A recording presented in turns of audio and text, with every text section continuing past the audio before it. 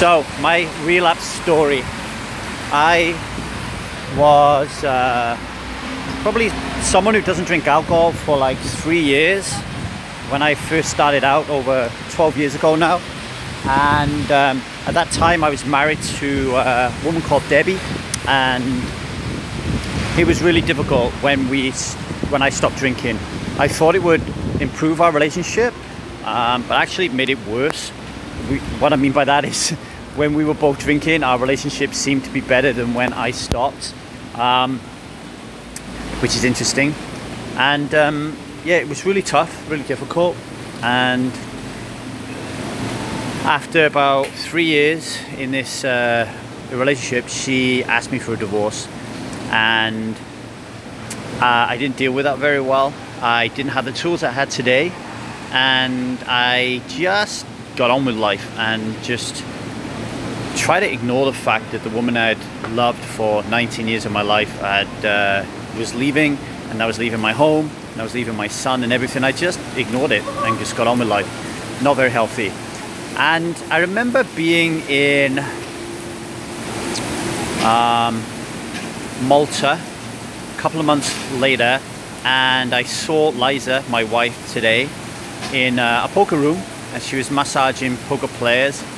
And I just remember thinking, wow, this woman is so beautiful.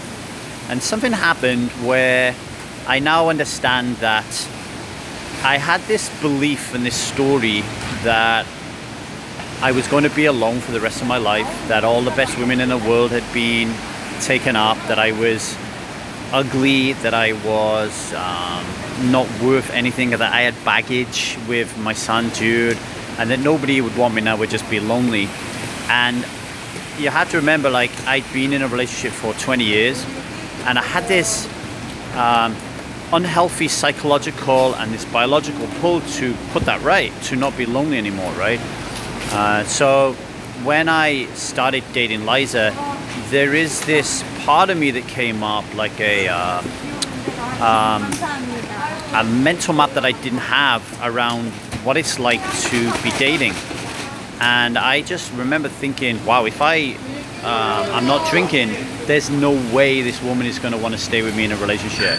Which, at the time, my inner child would not allow that to happen, right? I had to make this relationship work because I was going to be lonely forever, right?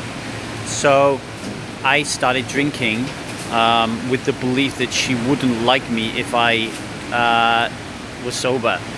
And like I said, I did not have a mental map for this. I didn't have a mental map for being divorced. I didn't have a mental map for these feelings that I was experiencing. It was really, really difficult. Then I started drinking and told myself that I would moderate, because at this time I'd already started writing about my sobriety. I'd already started telling people that I didn't drink, and I was formulating my strategies and my philosophy. I can't remember if I had a company or not, but I definitely had a blog, and people were definitely being inspired by my work. So I felt a responsibility to do something. So I was like, do you know what? I'm going to nail this moderation thing. I'm just going to drink moderately, and I'm going to pivot my company, and I'll be the guy who moderates. And I remember this whole experience went on for like a month. In that month, I had one hangover. I remember it because I was taking Jude to watch The Lion King, and I remember being on the train being totally lacking in presence because I was just consumed by this hangover. I wasn't sick. I was never sick in the whole month. There was just this one time that I had this hangover. But I do remember drink driving in that month.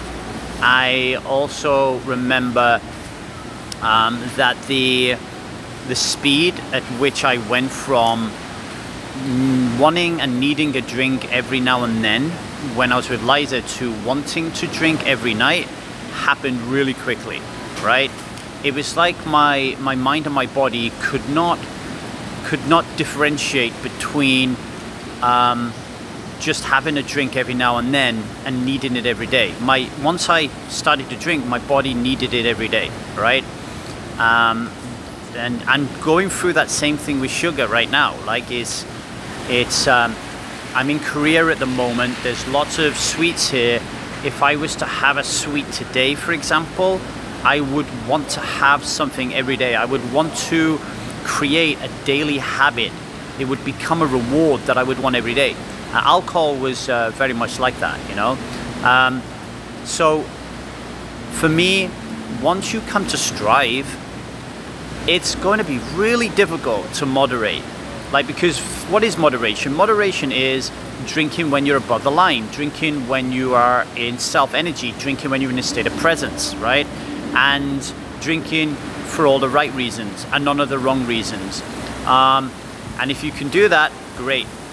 In my personal opinion, that is really, really, really challenging to do for people who come to strive. I don't want to say we're different because we have an addictive personality, because I think everybody on this planet has an addictive personality. There's just something about the makeup of strive is that when it comes to certain substances, we just can't play around with them. They're just like fire, right? How did I get back to drinking, abstaining? My son helped me just to realize, hey Dad, what are you doing? He just asked me some questions. Said, Dad, there was no value in drinking, why are you still drinking? And it just didn't sit well with me. Like it just, the knowledge and the truth about alcohol, this is where I think the strive method is really powerful, is when you learn the truth about alcohol, it doesn't just disappear, right? So you learn the truth about alcohol, as long as you do the strive method and you put in the work, then all of a sudden, once you start drinking again, you just feel way out of whack of integrity. And it takes up a lot of emotional real estate. Integrity to me is emotion, is feeling, it's flow, right? And if you're constantly berating yourself internally or question yourself internally over whether you should be drinking or not, imagine how much energy it's consuming. And then how on earth can you be present for people if you've got this feeling and this thought in your mind all the time, right? So for me, it was a very easy decision to go back and to stop drinking again. Would I ever relapse again in the future on alcohol? I significantly doubt it. It would have to be something that would happen in my life that I'm not prepared for. So I tell you, one thing I've never experienced in my life is someone close to me dying, for example. Like how I would react if somebody died who was really close to me, I don't know. But having a group like Strive around me, when that type of thing happens, to go to say, hey, I need some help, is really important, you know? So that's my relapse story. Everybody will have one, but there's mine.